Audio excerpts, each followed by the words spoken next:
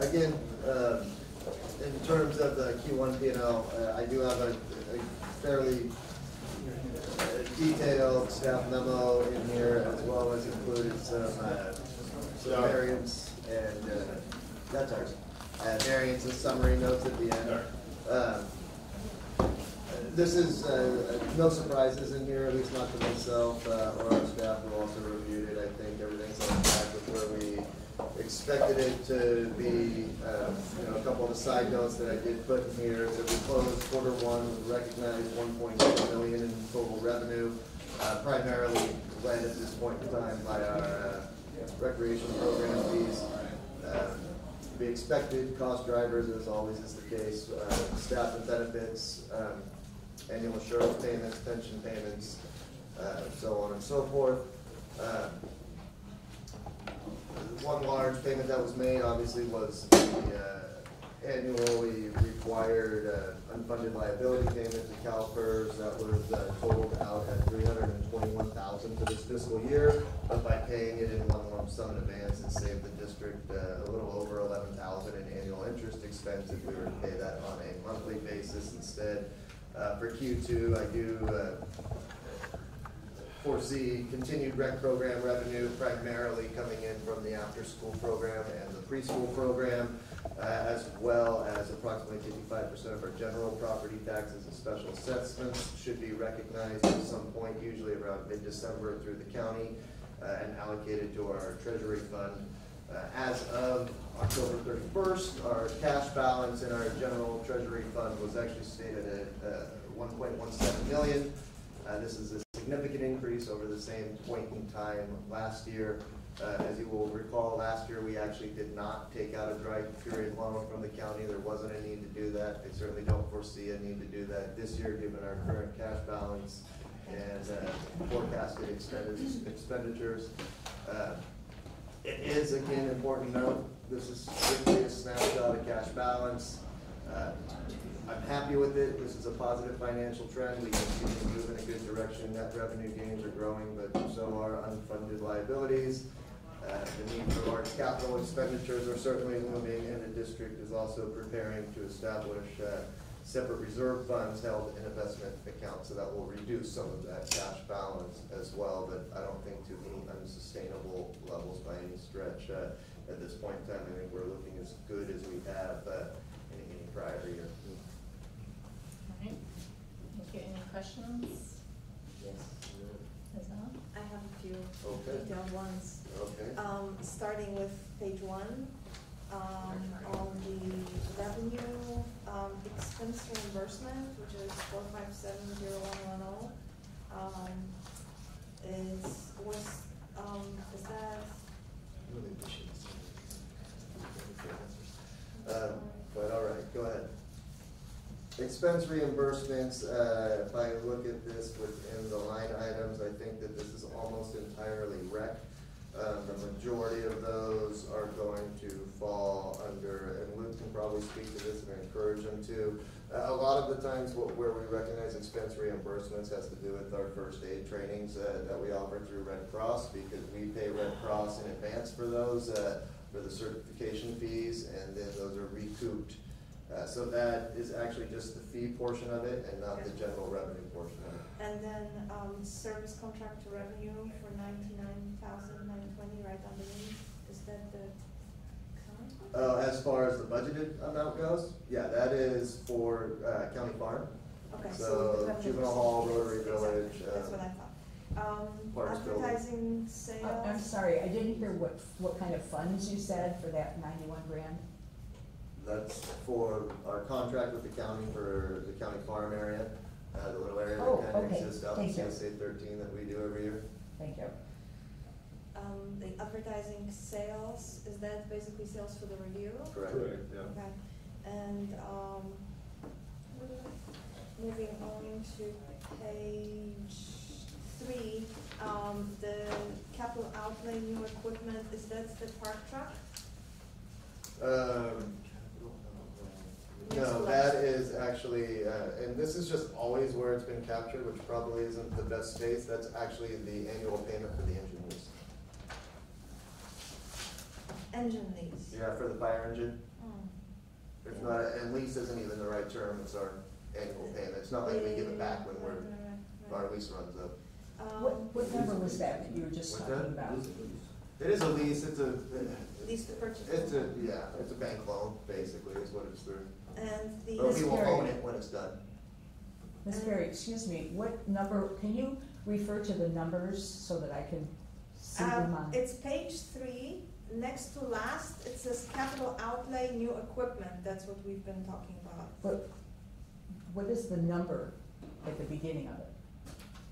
44. 5220,916. Thank you, that's what I'm looking at. And right above that, is the improvements, 5220,910. Is that for the kitchen, right? Some of it is correct. I thought I put a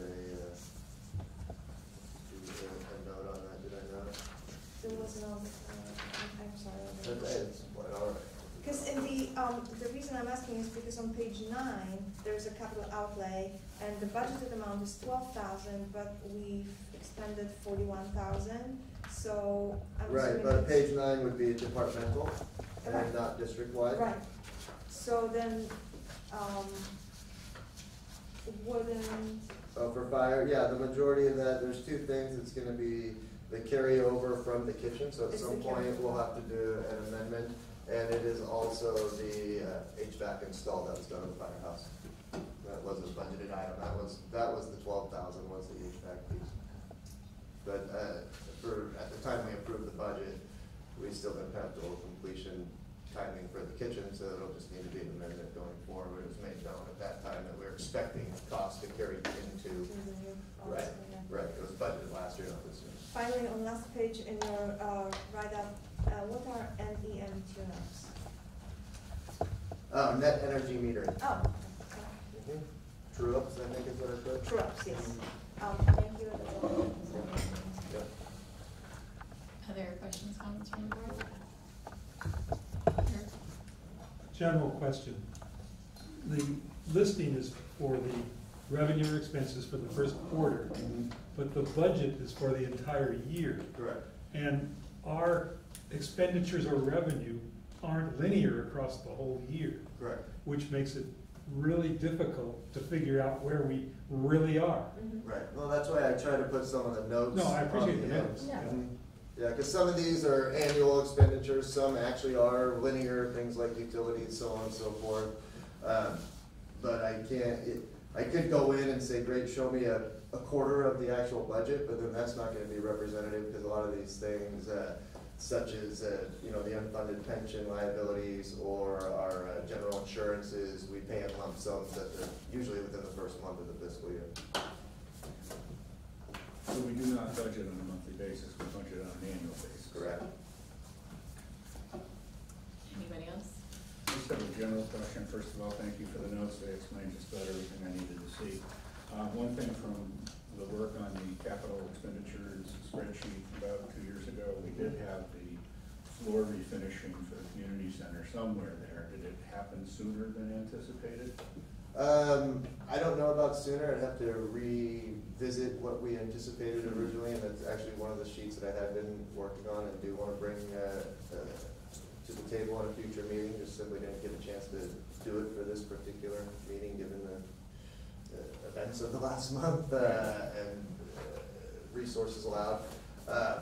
If you need some energy from me on that, I'll be happy to meet with you. That would be lovely. I would gladly accept it. But in terms of anticipated versus needed, it's one of those, the more use and wear it gets, the more often it needs to be done in terms of refinishing, which is also different than full-blown sanding and resealing and Okay. doing everything else. Fair enough. Just a general question on mirror. Do I understand that we're paying an old bond measure, a new bond measure, and operating costs to mirror? I actually don't think we are paying a new bond measure, because I think that got approved by the voters and is being taxed directly to the voters. Chief Gray could probably tell me better on that. But we are paying the old bond measure as well as a refinancing note that is very minor in The comparison. refinancing note is the third. That's the one that happened in 2007. Okay, all right, got it, thank you. Yeah, so there are two different components That to was, it. Plus an that's better. operating, right. a better answer than I had hoped, because, or that I had thought, because I thought we were not paying the new bond this year. But, Yeah, no, the agency is not paying the Correct. new bond measure. Correct. We're paying on the older bond measure and the refinancing note, as well as the operating costs, which are stated in a different line. correct, understood, thank you. All of which have all been paid. Yep. Alrighty, anything else from the board? Questions, comments from the public? Linda? This is kind of what Mr. Naylor was talking about, but my question is a little bit different. The community center floor sanding and refinishing, number 5220310. Which department is that included in, and how much did that cost? It's under- 5220310. It's under recreation. Land and building maintenance. Right, land and building maintenance affects all three of those departments. That specific expense would have been applied to rec. How much did it cost? I don't remember it. I don't have that number immediately in front of me. But you applied it to all, No, it would have applied to the recreation department. to the rec department? Correct. The entire rec, money was for the rec department. Thank you. Thank you. Stephen? Yeah, so I looked at this earlier tonight and I thought, wow, why are we so far off on our budget? But fortunately, Irv clarified that we're only looking at a quarter and we're comparing it to a year-long budget. I'm wondering if there's a different way that this can be presented so we understand how we're doing, period by period. I don't think this is a very informative report because of that. You really don't know where we stand. And we do know we have expenses that happen on periodic basis as well as revenues. One thing that did pop out to me, and that was public programs, and it looks like we made a grand total of 7,000, 9,000, I forget what it was. And that seemed rather low to me, but I guess,